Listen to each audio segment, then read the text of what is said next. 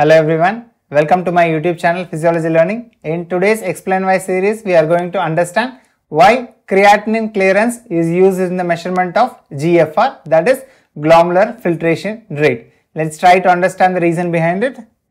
So first thing is, for any substance to qualify as a measurement of GFR, they should have the following properties, like they should be freely filterable, like only filtration should happen, because if I want to calculate glomerular filtration rate, that substance should be freely filtered.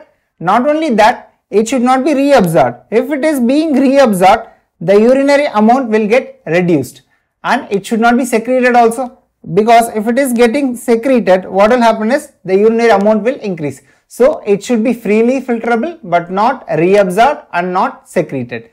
So this is the characteristics of the substance that will be required for measuring the GFR. Here the rate of excretion should be the rate of filtration.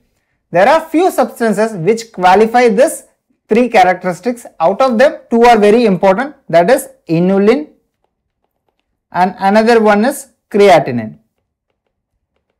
The problem with Inulin is it is not endogenously produced, meaning it is not produced by the body, it has to be injected intravenously. So this is one of the greatest disadvantages of Inulin. Even though Inulin is more accurate than a creatinine clearance, still creatinine is preferred. Why? Because creatinine is endogenously produced. It is the byproduct that is produced by the body itself, and its clearance is very much similar to that of an inhaler clearance, and that's why creatinine is preferred over Inulin, because of its endogenous production. The only disadvantage with creatinine clearance is there is some amount of creatinine which is being secreted, but this amount is very minimal. So still creatinine is considered as a better option for calculating the glomerular filtration rate.